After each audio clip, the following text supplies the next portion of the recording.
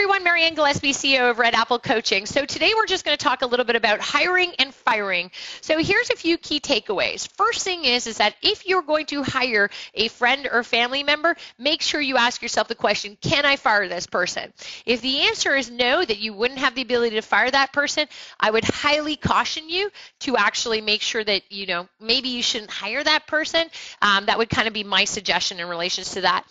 Second thing you want to look at is references. Make sure your reference checks are through the roof, okay? If you're hiring somebody and you haven't checked at least a dozen references on them, then you're missing something, okay? Bulletproof it. Really treat the references as you're looking not for validation, you're looking for what you missed. What did you miss in this person? What is this person's key functionality? If the person is hired to do systems in your organization, then all of your references should be based literally on saying, okay, what systems did this person create? I did a really interesting call for a reference the other day, and I was checking into it. The person said they developed all the systems and models and blah, blah, blah, blah, blah. Like, this was amazing.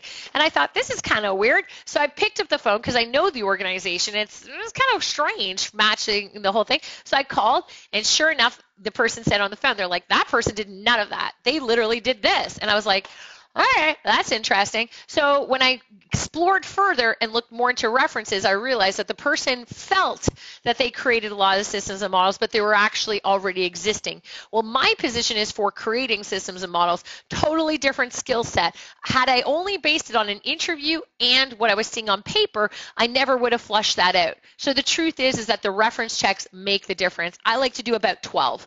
Okay, then that means I do 4 personal, 4 friendship references, and 4 business-to-business references, and that should be enough for me to actually make a decision on that person. So that's a big one that I do. Always look in an interview, is this person looking for a job or are they looking for a career? A person looking for a career really cares about what you're building. A person looking for a job is really just looking about how much am I going to get paid, how often am I going to get paid, what's in it for me, is there any bonuses, that kind of question. People who really are looking for careers and longevity and are interested in what you're building are going to ask the right questions during the interview. To me, it's a game off when somebody automatically in first round of interviews turns around and says, how much am I getting paid? What am I getting bonuses? Listen, truth is that if you love an opportunity and you're really invested into what I'm building, you're going to be more concerned about what I'm building than the payout. And that's sort of how I go into business. Partnerships. If you're looking to partner with somebody, make sure you have what we call a divorce agreement. There's a reason, like have your goals in writing, know that they're measurable, but also have something that says, hey, listen, if this doesn't work out, we are divorcing. And here's my buyout, and this is how it is. And it should be very simple because partnerships have a tendency to go left, right, and center quite quickly. So you really want to make sure you have that all under control as well. So those are just a few hiring and firing tips that I want you to take with you. And by the way, if you're looking for a budget, 12%. That's what I go with. I don't really spend more than 12% gross on my actual fixed hiring. So that means my salaries are no more than 12% of my organization.